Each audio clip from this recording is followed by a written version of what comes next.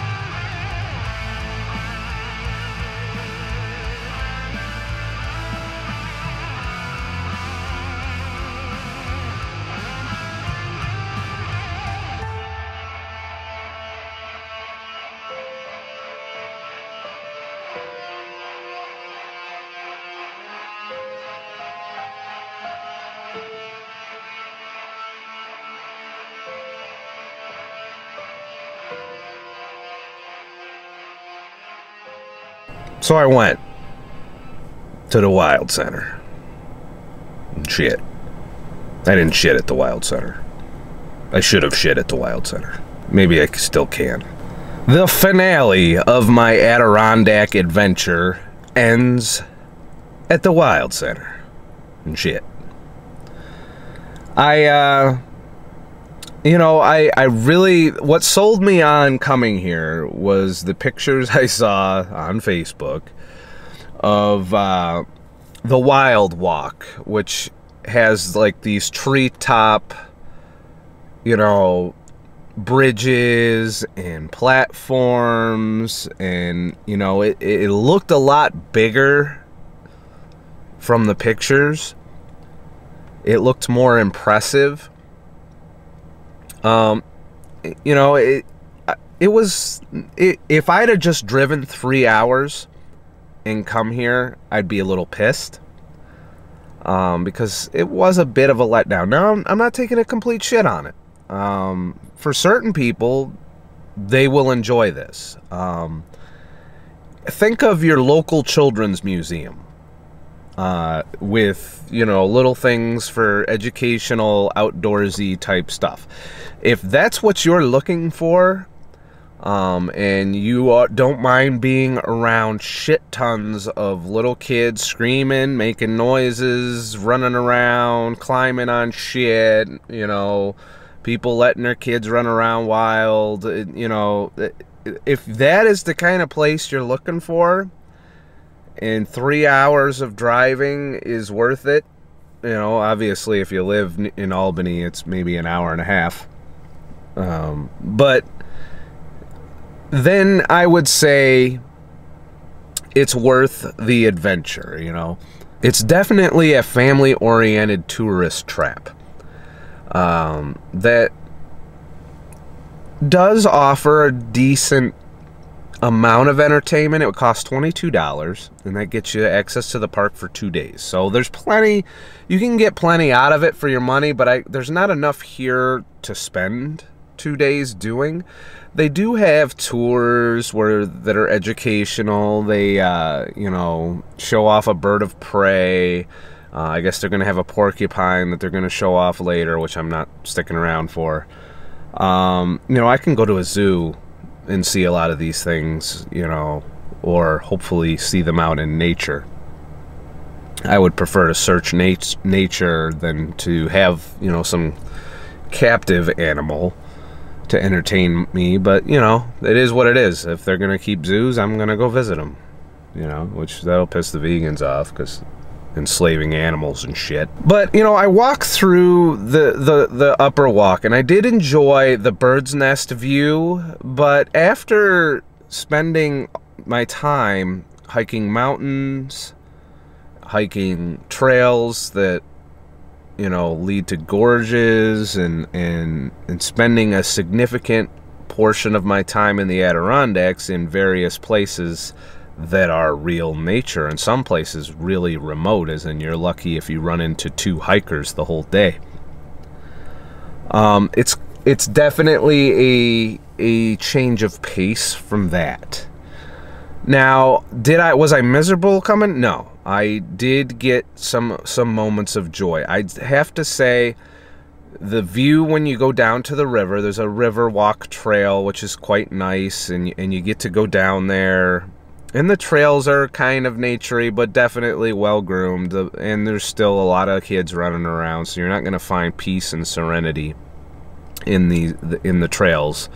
You know, I was kind of hoping, but, you know, I don't mind being around kids doing their thing, but there's times where I just kind of want to be one with nature and hang out with nature and not people, which is kind of one of the reasons I did this trip.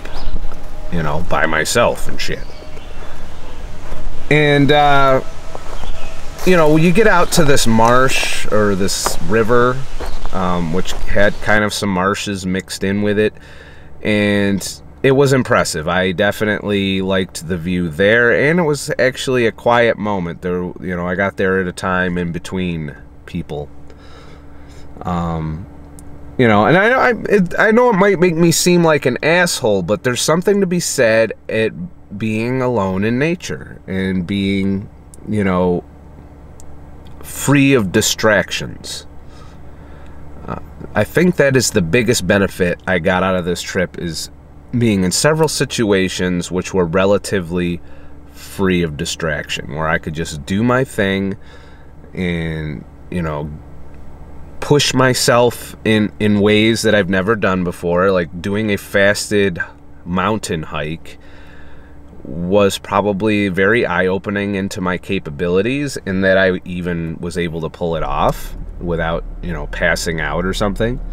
And it worked. And it just goes to show that we are meant to be able to fast and do physical activity. You know, I imagine that hunter-gatherers had to survive that way. Maybe not climbing a mountain, but, you know, surviving in nature generally is a contest of calories, where you might burn more energy than you actually get out of any endeavor. But overall, you know, I liked the bird's nest on the overhead walk. I liked the little tree thingy, even though it was filled with kids. I mean, that the wild walk, the elevated treetop shit, is a magnet for every kid in the park. Like, everybody that brings their kids here seems to congregate there and in the museum inside. Now, the museum inside was definitely, I liked it. It was mostly fish, you know, a few other turtles, and, you know, it was okay. Not any more impressive than my local zoo, to be honest. But it's a nice place to get away. And I walked through the entire fucking thing before I bought a ticket, which was my bad. I did eventually buy the ticket, which is, you're supposed to have the little sticker on you, this one right here, that lets you go through the whole place without getting molested.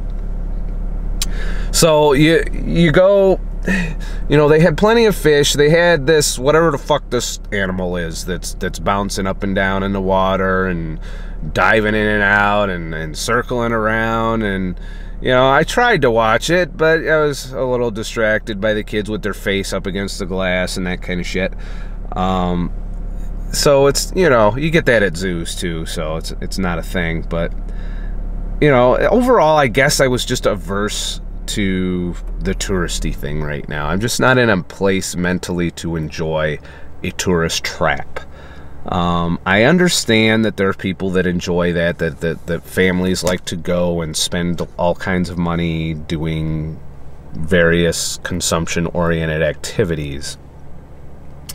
And that's kind of not what this trip was about for me. So it's kind of, I guess it was a little bit of what was supposed to be the finale of the trip, because I really was looking forward to the wild walk.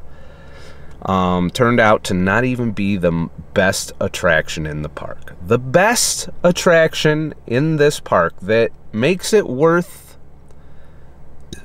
you know, I would like to say it makes it worth it, but it was so small and short that I think they could have done a lot more along this lines and made it fucking epic.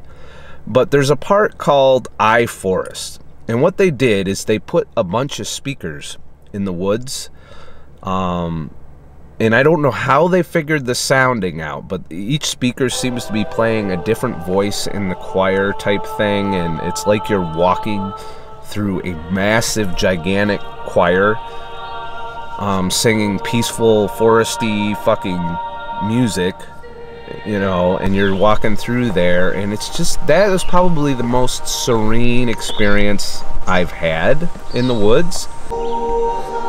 Note to self: get some earbuds and have that soundtrack playing whenever I'm hiking. And shit. So I would say I liked that more than the elevated treetop, you know, platforms, which looked intriguing in the photography I saw. But generally, people are staring at me. He's got a camera pointed at him. Well, he must be fucking weird. You know, walking through there was definitely, I don't know, peaceful. So I didn't enjoy that. You know, and surprisingly, there weren't a lot of kids congregating in that area. They might have found it boring, I don't know, or spooky in some cases. The music was a little bit eerie. You know, I actually want to get the soundtrack to that walk just so I can put that in some earbuds when I'm walking through the woods and kind of have a similar experience in a real nature hike. As far as the trails of this place, other than the river, honestly, I wasn't impressed. One of my favorite places to go locally in the Syracuse area is the Beaver Lake Nature Center, which I get in for free as a veteran. And compared to that, no, the trails there are way better in my opinion, and more, you know, wild. They're not as cultivated. I felt like everything here was sculpted in some way. Couldn't put my finger on it exactly, but it was definitely heavily humanly influenced and less nature influence. So overall, I give this destination 3 stars. If you're in the area, then it might be worth a stop, but it is not worth an entire like trip just to do this. It's a nice little accent, like stop off type place on your way to some of the greater attractions the Adirondacks has to offer. And I've discovered that there is a lot the Adirondacks has to offer. I mean, you got kayak tours, you got boat rides, you got plane rides on, you know, with the boats and plane boat thing, whatever the fuck they call those motherfuckers that launch off the water and land on the water. You can get those tours. You can rent a boat, go out on one of these lakes. There's that campsite I stayed at that was $20 with a nice natural beach with no rocks or shit, and the water was great. And you know, although it was a little noisy, touristy there, for $20 you can't beat the camping. It was the full camping experience. You had the campfire, you had the tents, you know, it was really nice and quiet at night, very atmospheric. If you like, see, I don't mind the people in that context, because you kind of, you know, you get the little bit of background noise of people enjoying the outdoors, and it's not obnoxious. No, there was no loud music blaring. Somebody played a fiddle at one point during that part.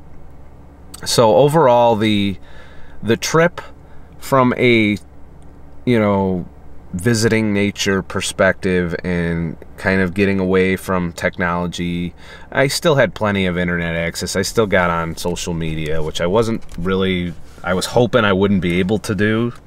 But you know me, I'm out there. So I posted on social media. I talked to some people and some friends back home, and, you know, did what I normally would do. I also kept in touch with the channel. I didn't get a lot of editing done. In fact, I've got 2 videos worth of footage just to put on there. So As far as breaking my fast, I broke it at day 6. After the hike yesterday, I was feeling a little run down. I felt that I had done enough and that my body was kind of letting me know it's time to eat, motherfucker.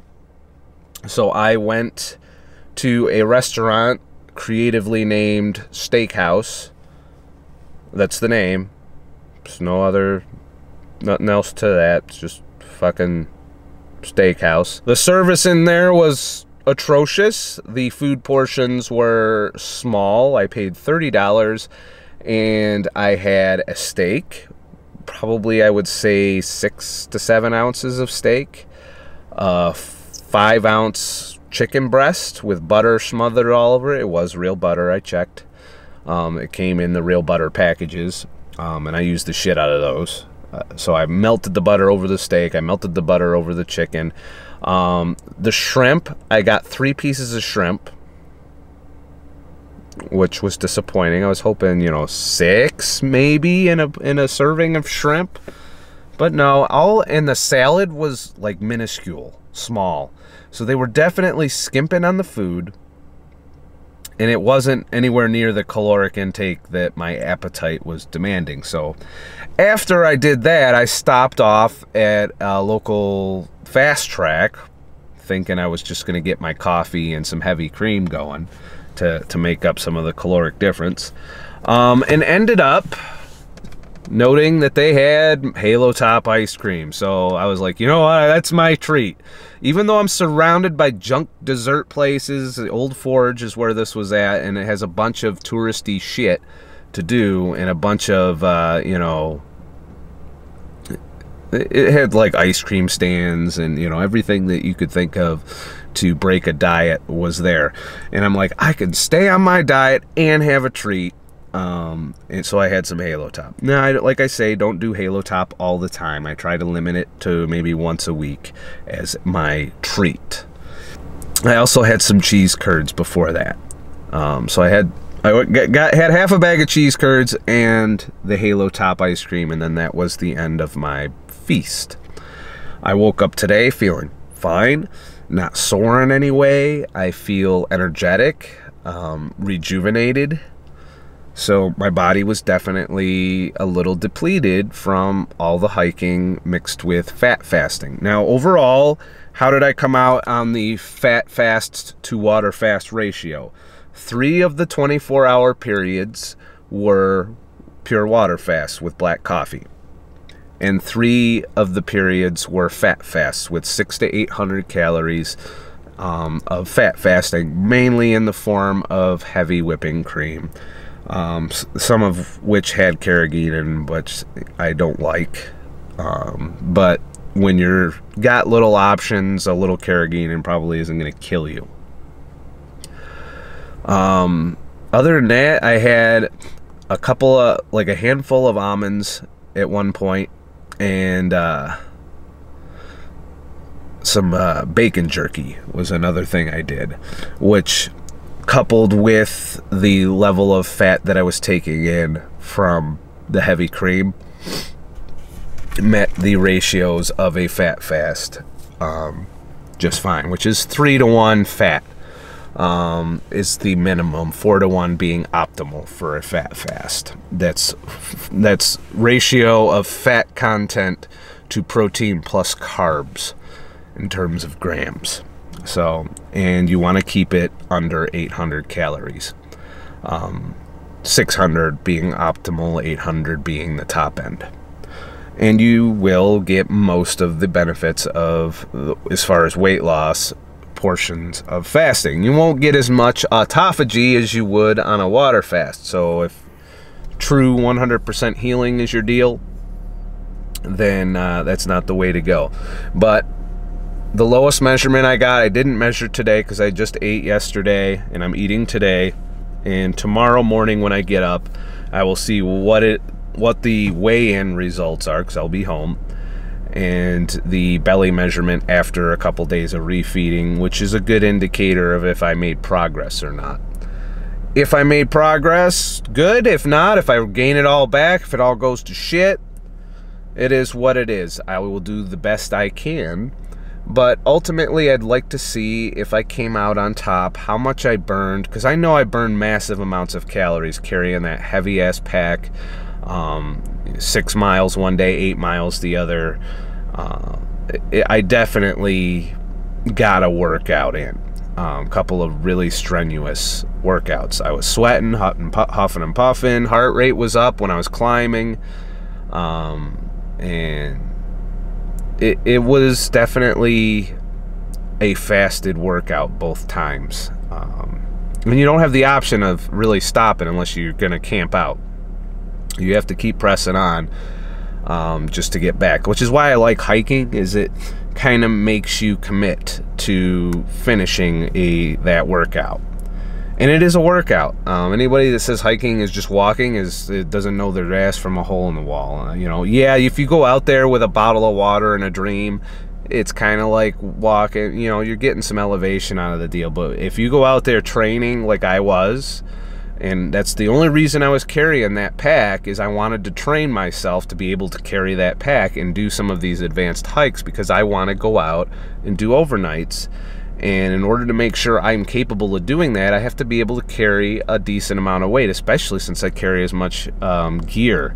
On the gear front, there are pieces of photography gear that I brought that I'm probably going to leave behind next time. I didn't use the tripod, and I carried that motherfucker, and that's a big chunk of weight on my backpack. Both times. I think in the future I'm gonna go with a miniature tripod solution.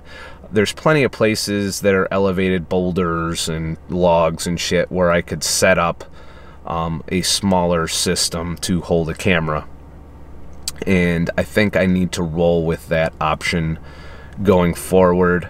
And I also brought along my stabilizer, which I found myself not wanting to use. I'm okay with this handheld vlogging style, especially with the stabilization on this camera. And I think next time I may opt to bring my smaller Sony camera instead of my Nikon, because I really didn't get much out of it. I feel like I would have had a better job and carried a lot less weight if I brought my mirrorless with the 24-100, I believe it is, lens. Even though it's not a fast lens, I was using mainly during the day. I wasn't doing any low light stuff that would require a faster lens, but I have the option of bringing up my 150mm 1.8. So I definitely want to restructure the gear that I haul around in future trips to be a little more travel friendly, and see if I can still get the job done. I'll do some experiments with that when I'm back home at the nature center and whatnot, and see what I can come up with.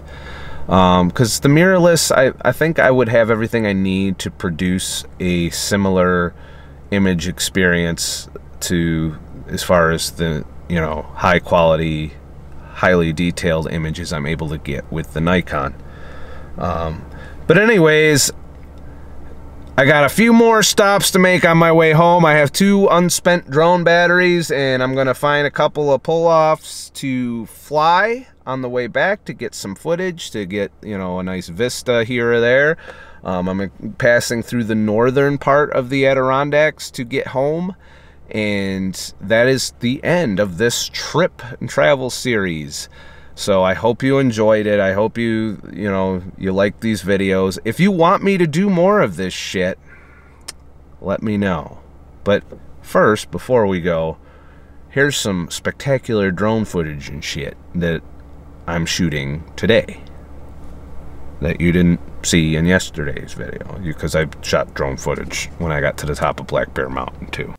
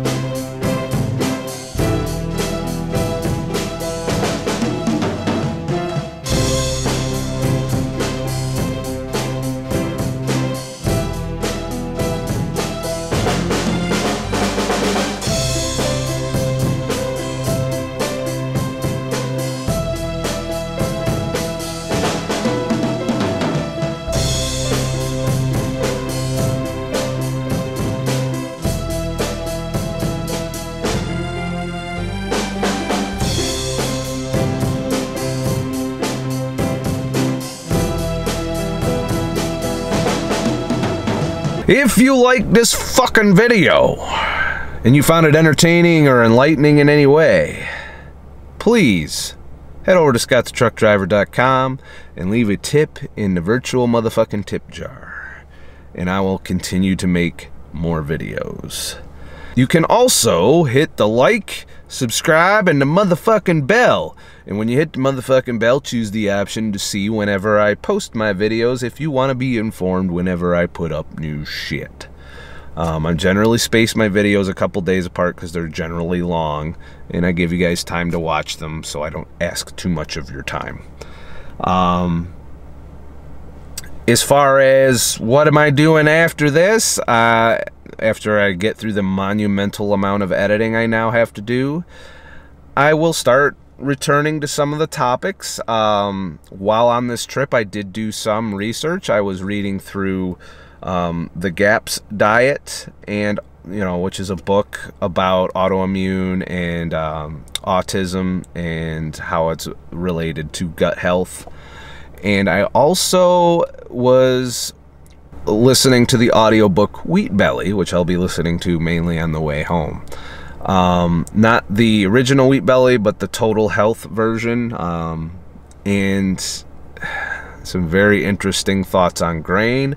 Also, it was big news this week with some sugar and soda taxes that went up, which I know some people are opposed to. Not me, because I don't eat that shit, and I don't think we should eat that shit in the amount that we do, and I think it should be hard to get.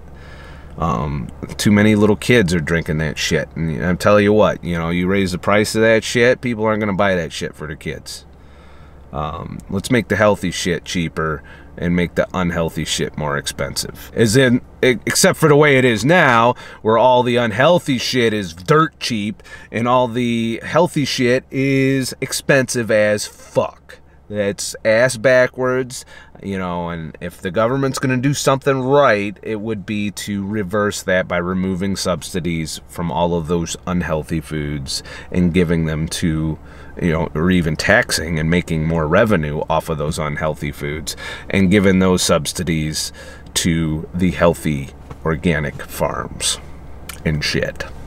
But remember, I'm not an expert, I'm just a fucking asshole. Have a nice motherfucking day and shit.